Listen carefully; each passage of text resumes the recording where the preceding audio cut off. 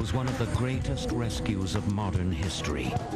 Driven by the power of television, sustained by the power of rock and roll, and one man's outrage.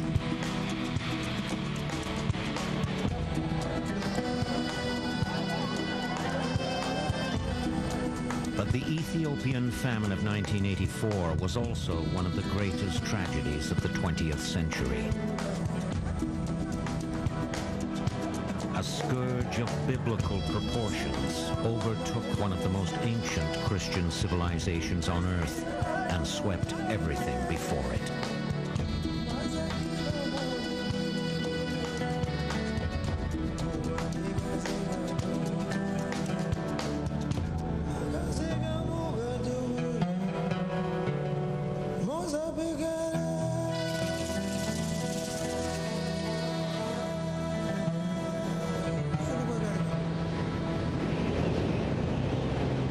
Across the highlands of Ethiopia, drought is everywhere. Here on the high roof of Africa, they call their bitterly unpredictable rains God's tears. But for the third season in a row, no tears have fallen. In the mountains of Ethiopia, death is everywhere.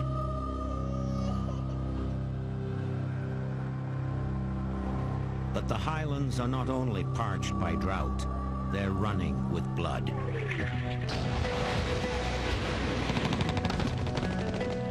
Backed by the Soviet Union, Ethiopia's Marxist dictator, Mengistu, is waging a brutal civil war.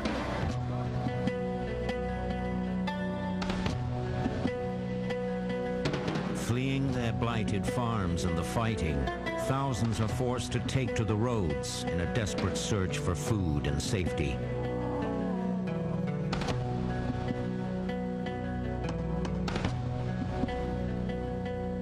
For many, their only hope is a small town on Ethiopia's main spinal road. Koram is perched high on a plateau. The only way to reach it, a punishing zigzag trail up the face of the escarpment, the end of what becomes known as the famine road.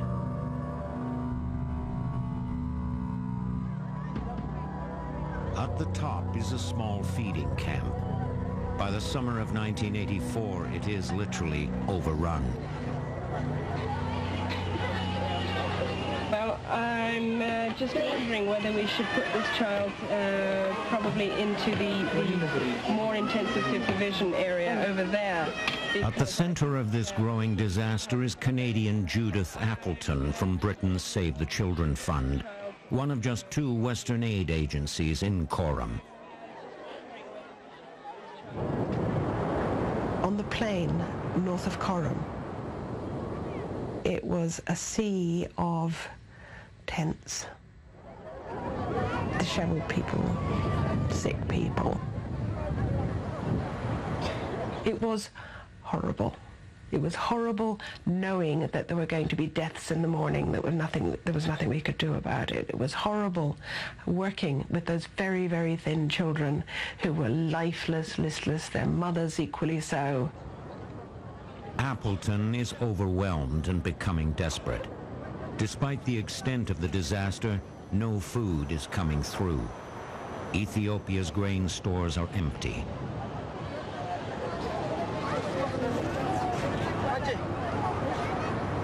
We were actually talking seriously about the possibility of perhaps having to shut down feeding operations if there was nothing else coming up the road. So it really was quite desperate at the beginning of '84. While Ethiopians reap the bitter harvest of drought, in the West, farmers bring in one of the most bountiful crops in history.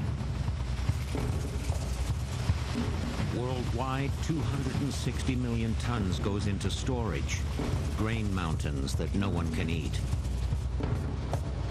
But none of it goes to Ethiopia. They're on the wrong side of the Cold War, a Marxist regime that the West is loath to help. the reputation of the then Ethiopian government was akin to maybe North Korea these days. It is a totalitarian regime, and it's one where the British and American governments are damned if they are going to do anything other than the most minimal humanitarian assistance. But the most minimal humanitarian assistance in this case meant leaving millions and millions of innocent Ethiopians deprived of the food aid which these countries had in abundance. Ironically, the United Nations is to blame.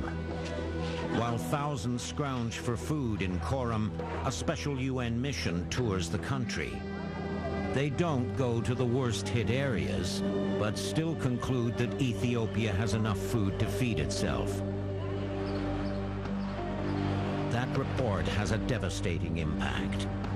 Soon after it's published, the Ethiopians invite the who's who of the aid world to a meeting.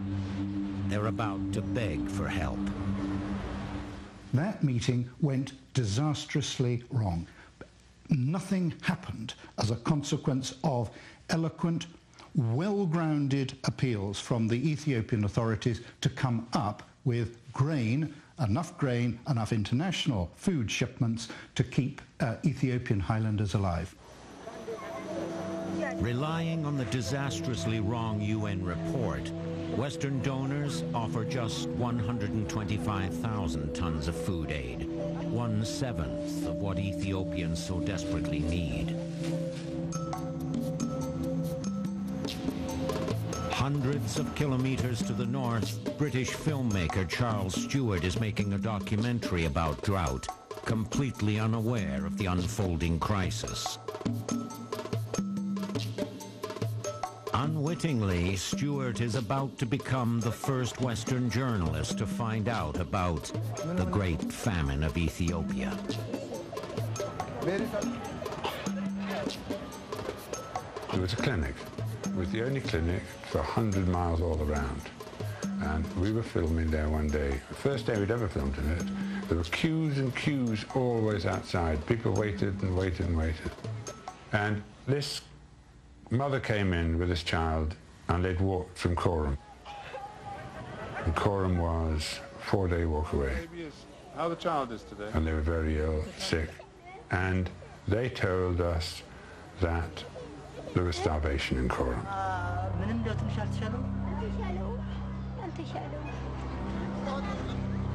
By the time Stewart arrives in Koram, 10,000 people fill the camp. For the next 2 weeks, Stewart films with a gathering sense of horror. Every day, food is expected. Every day, it fails to arrive.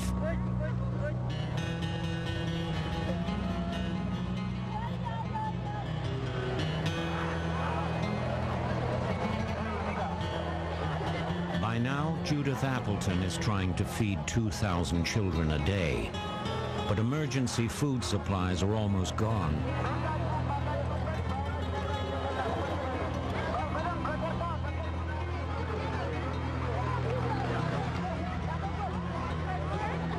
From what Stewart can see through the lens of his camera, it's clear that Ethiopia is on the brink of a humanitarian disaster.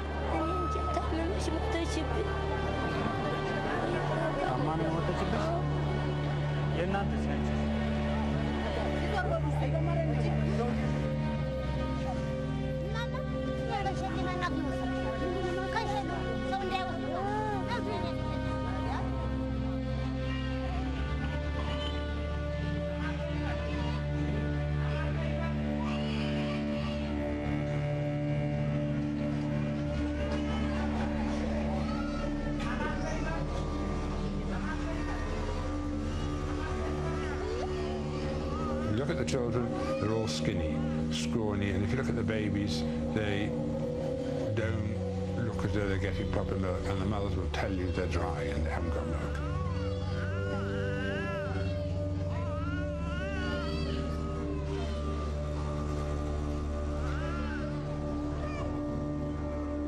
People are starting to die.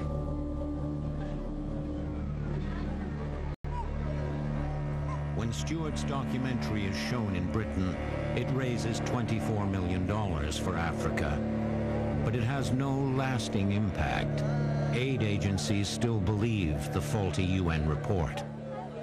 None of the NGOs, none of the charities accepted there was an abnormal problem. In fact, the Disasters Emergency Committee, after we made the film, said, would not put an appeal out for Ethiopia. They said that Ethiopia's got enough food. But what seals the fate of the Ethiopian people is its own government. Mengistu is about to celebrate the 10th anniversary of his brutal rise to power. To avoid any distractions, he bans all travel north of the capital.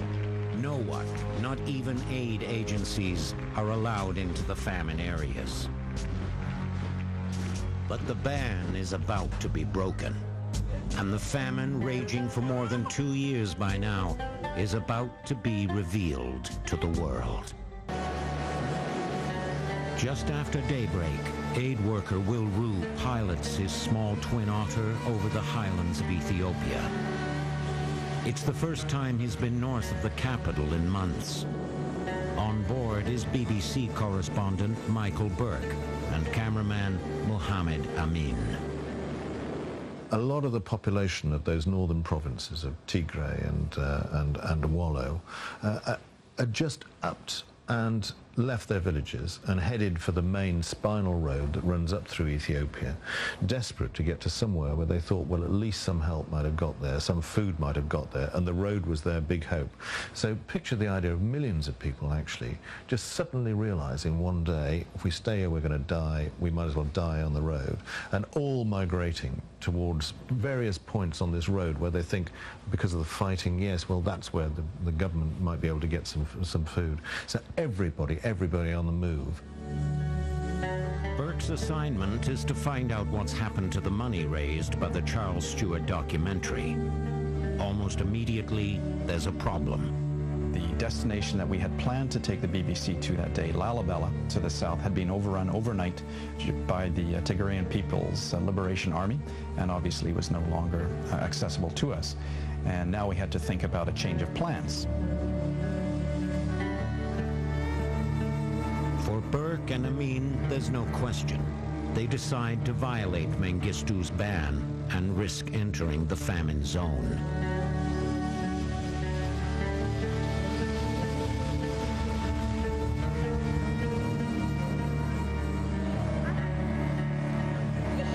Since Charles Stewart was here, the main rains have failed once again. When Burke arrives at the feeding camp, he discovers the crisis has become a catastrophe.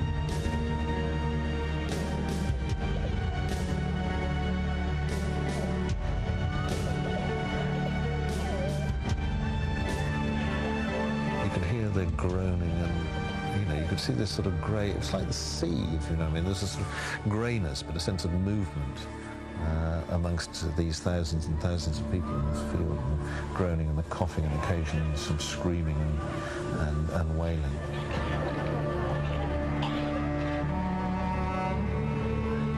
Burke soon discovers the death toll is also out of control. When Stewart was here, 35 people were dying a day. Now it's 100. Burke and Amin have just one day to capture this Holocaust. It's too dangerous for their airplane to wait longer. The aid center is enclosed by a low wall, and Burke can see that it's surrounded by thousands of desperately starving people. As he talks to aid workers, they tell him there's so little food, they're being forced to make an impossible choice: who to let in and who to keep out. Inside the wall, the chosen wail their thanks. The few tins of butter oil they receive are the gift of life.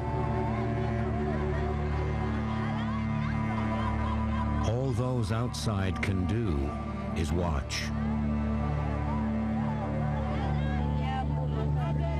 The idea that this this ancient visitation should actually happen in a late 20th century world struck me as one of the things that I wanted to bring home, the extraordinary way that this thing from man's prehistory was still there and claiming thousands of lives.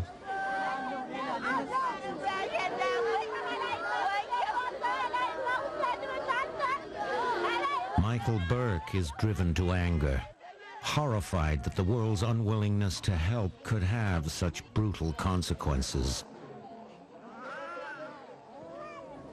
The thing that boiled inside me, I suppose, was wanting to be able to say at the end of the day about my people that they cannot say they didn't know. And I just wanted it to get as wide a currency and as big an impact as possible. Dawn, and as the sun breaks through the piercing chill of night on the plain outside Coram, it lights up a biblical famine, now in the 20th century. This place, say workers here, is the closest thing to hell on earth. On October 23, 1984, Michael Burke's first story goes to air in Britain. Paddy Coulter is with Oxfam and witnesses the reaction. When the Michael Burke footage hit BBC television, it was really like being in a hurricane. 15,000 children here now. It was phenomenal. It was dramatic. Suddenly, the British people started literally almost throwing things at Oxfam. It was day and night, sacks of money, phone calls of assistance. I remember one family selling almost the entire contents of their house. They were so moved by what they'd seen. Money floods in. Across the country, Britons donate $245,000 a day, shamed by their own government's failure to act.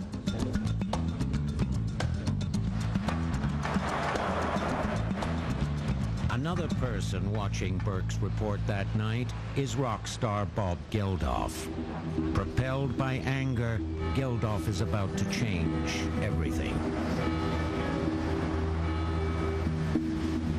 It was a devastating report. It was withering and merciless in what it was showing you. I remember being very angry, is what I remember, and ashamed.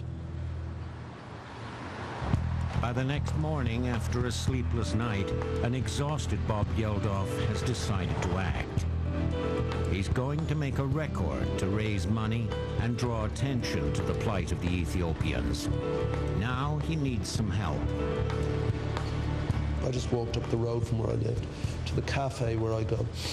And I passed Antiquarius, which is a little antiques arcade there.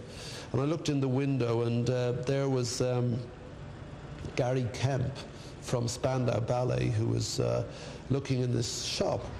I said, "Did you see that thing?" He said, "Yeah, I did." I said, "You know, I'm going to do this thing with Midge." And he said, "Fine, we're there." But to make his scheme work, Geldof knows he needs the biggest names in the world of pop music. I went to the Picasso Cafe just literally outside here, and, you know, I had a coffee, and I thought, no, I'll go for it. I'll give Sting a ring, but he's probably not here. Sting, yeah, hi Geldof, what's up, you know? And I said, "Did you see that thing?" He said, "I can't believe it," because Sting's very politically attuned. And, you know, we are very good friends, and I'm doing this thing. He said, "I'm in." So by the end of the first day, and that's why I talked about the resonance of this report, I thought it was just me. This affected everyone.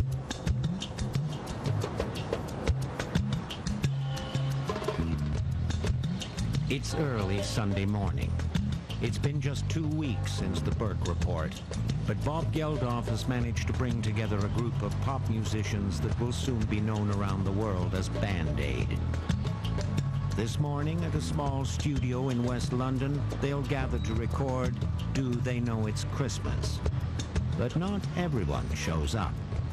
Boy George was in America, And, you know, he said, oh, I don't know. And anyway, so he wasn't there. So I was furious. So I got the hotel number. I said, where are you? And he said, I'm in bed. And I said, get up, you know. And he said, why? And I said, where are you? He said, New York. And I said, there's a Concorde at 1 o'clock. Get up and get to the airport. You know, you'll get here by 6. He goes, no. I said, it's there. And I went, Bono, Sting, Le Bon, you know, Kenya. Really? He said, okay, well, I'll come then, you know, and bingo, there he was at 6 o'clock that night. In a matter of weeks, Do They Know It's Christmas becomes the biggest selling pop record of all time, grossing a massive $20 million. Here on WNEW-FM is Band Aid. There were queues all down Oxford Street of people queuing to buy this record. And I'd done the deal with the record companies, and not a single penny would be taken off, and not a single cent. Every single person was working for free, down to the factory workers who gave up their weekends to come in, and the pressing plants were opened all over Europe just to press this single record. This little piece of plastic was the club card membership into Outrage. It worked as something that allowed you to say, no, I'm not part of this. I'm not complicit in this biblical murder. Geldof's bold act of conscience inspires rock musicians around the world. In the United States, they record We Are the World. In Canada, the biggest names in the music industry come out to help. In a day, they produce Tears Are Not Enough. Around the world, 25 charity records are made. Worldwide, more than $100 million is raised. But turning it into food aid and getting it to Ethiopia will take months. And even when it does get there, Cold War politics will once again block its way.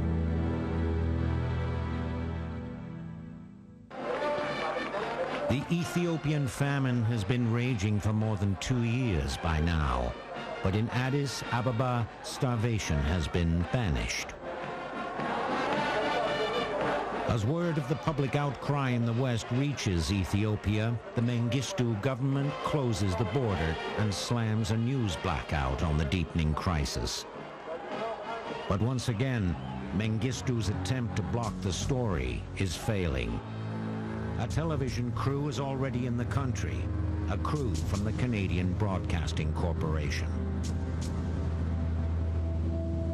CBC correspondent Brian Stewart is on his way to Coram. He's about to play a critical role by keeping the story alive against the odds.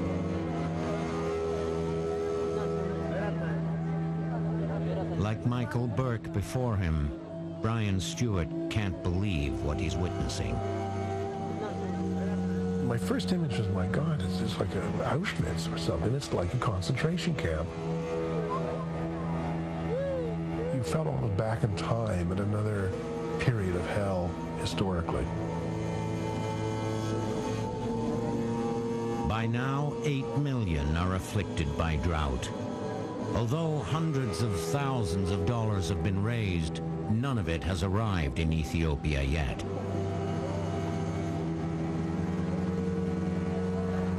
There was a level of pathos in Ethiopia that was just stunning, mind-stopping. It was the tragedy of a people who'd done absolutely nothing wrong, upon whom it descended the worst fate imaginable, to see their own family members die in front of them, one after the other. For the next 3 weeks, Stewart and his team are the only journalists in the country, the only ones who can keep news of the disaster flowing to the world. We felt that we were a witness to a unique event, not only in the history of Ethiopia, but I think in the history of the world in that century, and that our job was to bring it to people's attention as quickly as we could. On all of us, there was this tremendous sense of, my God, I hope my career has prepared me for this, and we had better do a good job, because somebody's got to alert the outside world, and very, very rapidly. Otherwise, we're going to lose them by the hundreds of thousands here. Every morning, the dead are brought out of the feeding camp and prepared for burial on the edge of the plain. By now, the horror of what the CBC team is filming is taking its toll.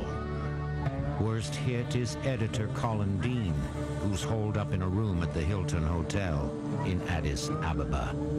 It was just getting beyond the level at which we could absorb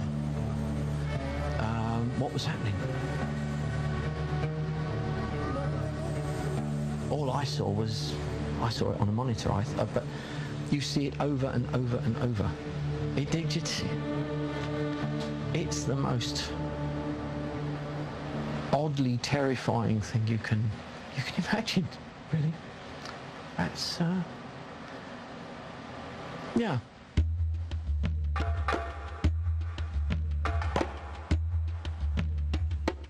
One night, overwhelmed, Dean begins cutting a music video that will have a profound effect on the Ethiopian famine.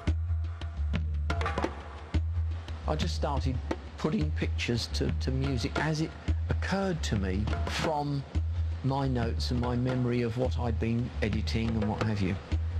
I remember collapsing in a bed in the Hilton Hotel, in the hotel one evening, and just wanting to sleep, and I kept hearing these edit sounds going on all night. Squeak, squeak, squeak, squeak, squeak, squeak. And I can remember getting to the end of the item and stopping the machine, and I can remember just sitting in tears.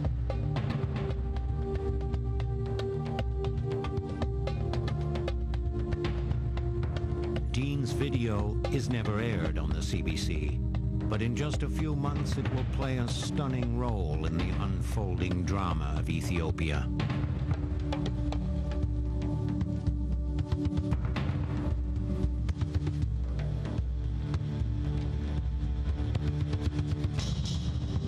But getting the news story out is a problem.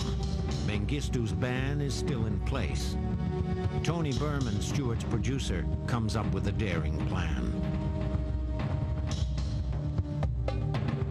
And what I had done is I had basically taped the video cassettes to my back, and I wore a kind of a sweatshirt, like a poncho, so I looked quite hefty. But in reality, the reason was that I had about 4 or 5 cassettes just literally taped up and down my back. But I had to kind of get it through the airport sensors. You know, I remember saying to him, if you're caught, this is not a gentle regime. He said, we don't have time, we've got to get this out, we've got to feed from Nairobi, we're going. I was in the lineup. I identified myself as a tourist. I didn't identify myself as a journalist. The airport security control had broken down, which was a marvelous stroke of luck on my part. And that's basically what happened as we landed. I think it was an hour or so later in Nairobi, and I just immediately went to the feed point, and we just fed the pieces to London. For weeks, Stewart, Berman, and their team keep filming. They travel all over the highlands, attempting to convey not only the scope of the disaster, but the immense personal tragedy engulfing the people of Ethiopia.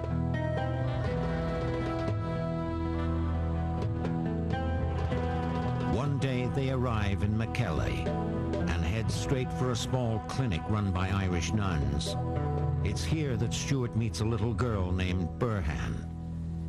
We arrived and started filming along this wall, this, again, brown, khaki-colored wall.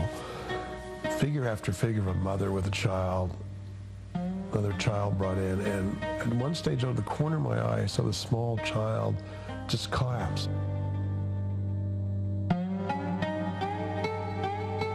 The child is dying, and nothing will save this child now. She will die. You know, there isn't anything we can do at this point for the child. Maybe within 15 minutes. So we looked at each other, and I said, look, I don't want to stay for this. Let her die. At least give her the dignity of dying in peace. Let's get the camera out of here. And we left. But by that afternoon, driven by his responsibility to tell Burhan's entire story, Stewart reluctantly returns to the AIDS Center, expecting to film a funeral. And I always remember driving into the site of this crowded grounds around the clinic, and jumping out and saying to one of the sisters, has she been buried yet? She said, who? And I said, the little girl. She said, oh no, she's not buried, she came back, she's fine. I said, what? Hopefully she will survive.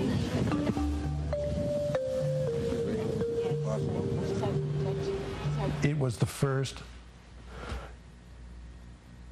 unbelievable happy survival story we had seen that seemed to symbolize everything. How desperate things got, how just a little bit more effort might turn it around, and then life apparently after death.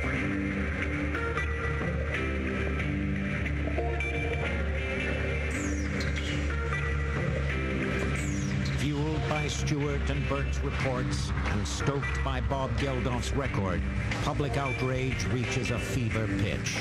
Governments around the world finally respond, and an international airlift swings into high gear.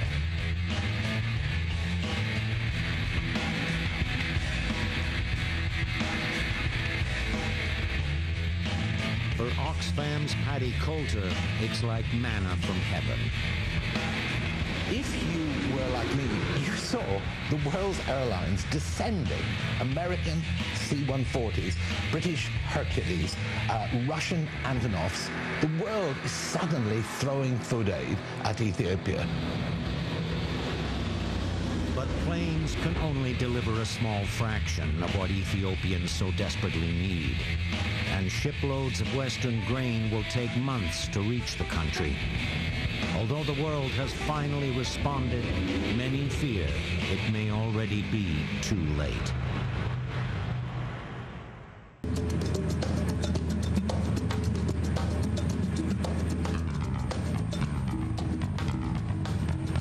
On January 6th, Christmas Day on the Ethiopian calendar, Bob Geldof arrives in the country.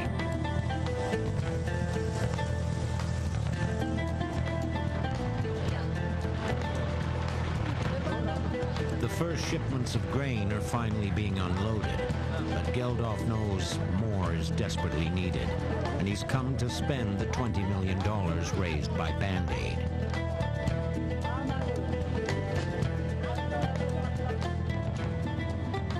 It's been a month since Brian Stewart was here, but the famine is worse. As he heads north, Geldof is apprehensive about what he'll find in the feeding camps.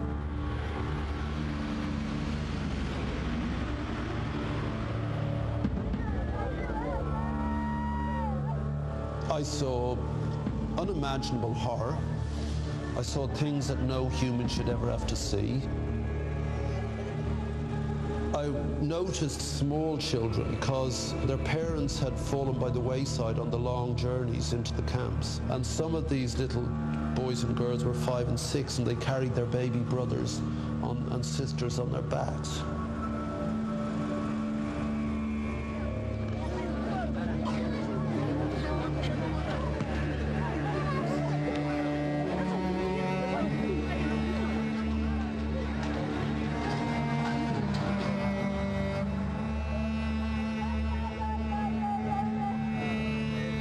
Geldof is overwhelmed by the size of the catastrophe, and as he hands out his money to aid groups, realizes it's a pittance, enough to feed the starving for just 2 weeks.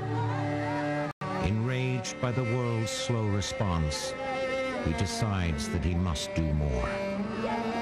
I saw the malignant hand of man laid bare in all its cancerous, pitiless filth. That's what I saw. And I thought that a little record wasn't good enough.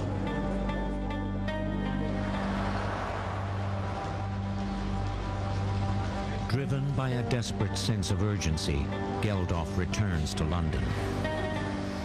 He persuaded people to buy his record. Now he needs something more dramatic to convince them to help save a nation.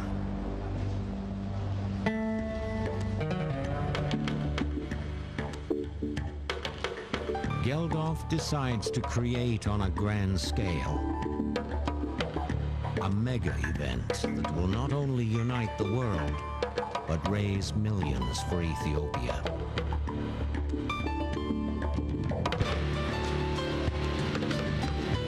He calls it Live Aid, the biggest television and concert event the world has ever seen. That's led by the man who was the spark, Bob Geldof and the Boomtown Rat.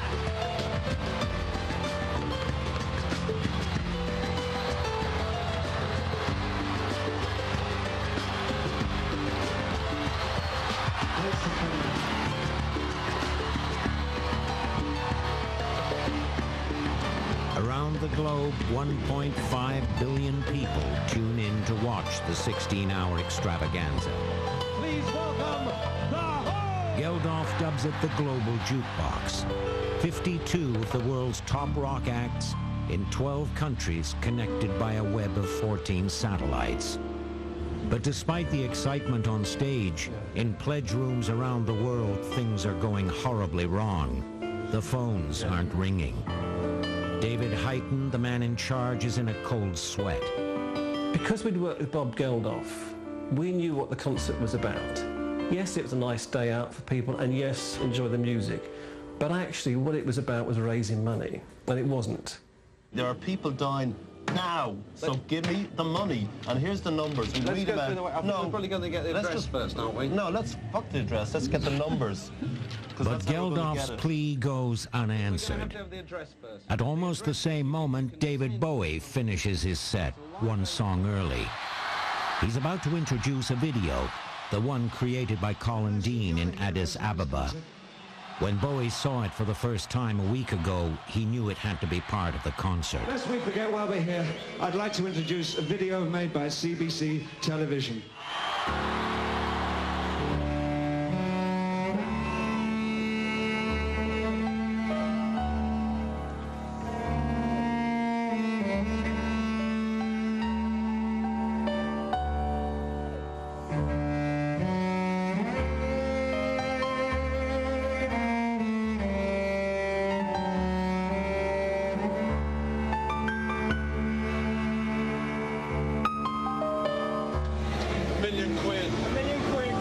Registered with people, whatever you've been looking at, this is what it's about. And it was just the sole moment in the day, by the way, and at that point international phone lines just collapsed, just went down, you know, and just this flood of money just came in. We got to the point where it's £500,000 every hour, and that just kept going and going and going, right throughout the rest of the concert.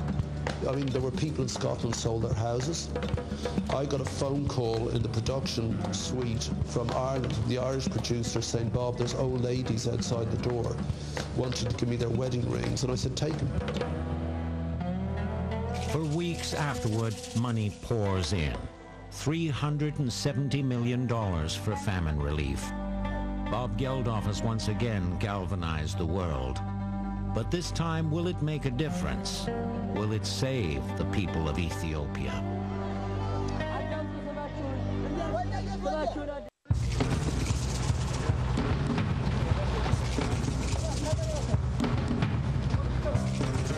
For the first time, there's hope in Ethiopia. Hundreds of thousands of tons of food is flooding into the country from all over the world.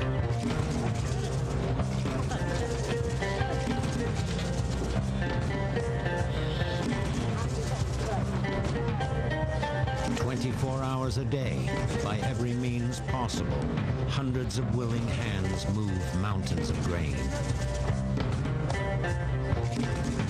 Hundreds more pack it into trucks for the long and difficult journey from the coast into the mountains.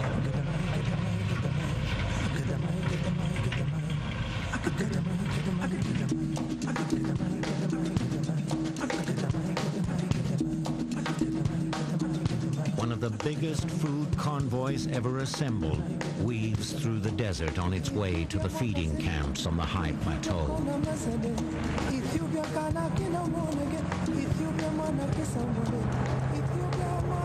Live Aid alone buys 70 trucks able to haul thousands of tons of food.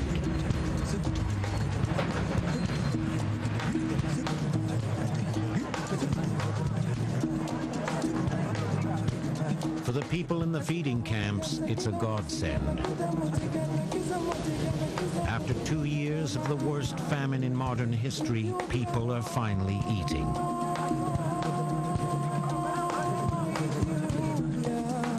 For Bob Geldof, it's hope made real. He's there to witness, for all those who cared enough to give, the power of their gift. Live Aid was the political lobby. That's what it was. Live Aid was to take the emergency aid of Band-Aid and USA for Africa, and that the emergency which addressed the issue, and take it into the political sphere. This is a political issue, and it must be addressed that way. Geldof's ability to speak out, I think, meant that he got an audience, a constituency for aid, which went way beyond the established supporters of Oxfam or Save the Children Fund. And I think he pulled in a generation which might have been otherwise very cynical. The fact that he got musicians,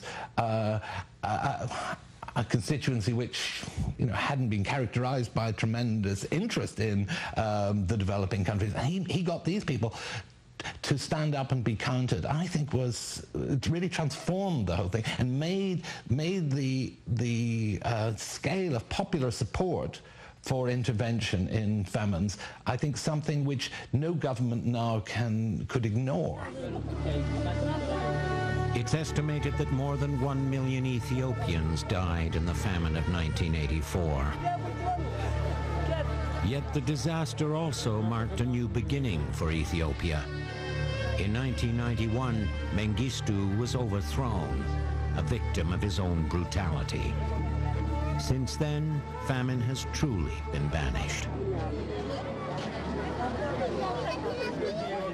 And in the last year, 2002, 2003, 75 million people were successfully fed by the United Nations and World Relief because of many of the lessons they had learned in Ethiopia. And the world, thank God, hasn't let an Ethiopia reoccur. It's come close, but it hasn't let it. And that's one of the still lingering influences of Ethiopia, that we haven't let it happen again.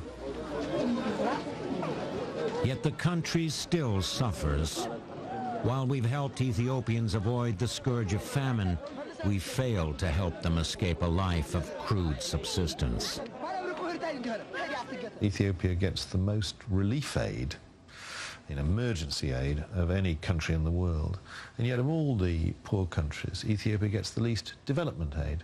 So we seem to be unwilling to see them die, but we don't seem to be particularly keen, or at least we're not putting the money up, to actually promote development programs that might make them less dependent. These people are still hungry. That is ridiculous. These people are burdened with debt. They can't pay, should not pay, will never be able to pay. So how can they develop health structures or educational structures? If they don't develop them, how can they have good governance under law? You know, this is nonsense what's going on. Yet Ethiopia still inspires hope, a hope embodied for Brian Stewart in the story of Burhan, the little girl he helped save. Stewart has stayed in touch with Burhan and her father. Today, she's not only alive, she's thriving. I barely survived death, but came through. And today, when I see so many beautiful things, I'm so grateful to be alive. Always I say to myself I could have been just dust by now, but I'm not. I'm alive to see beauty around me, to learn new things. so I'm very happy. What's striking about Burhan is their desire to help. She wants to help others. And I think there's that element in her of insisting that she has a role to play in Ethiopia, that some forces put her in this position to be of help to Ethiopia.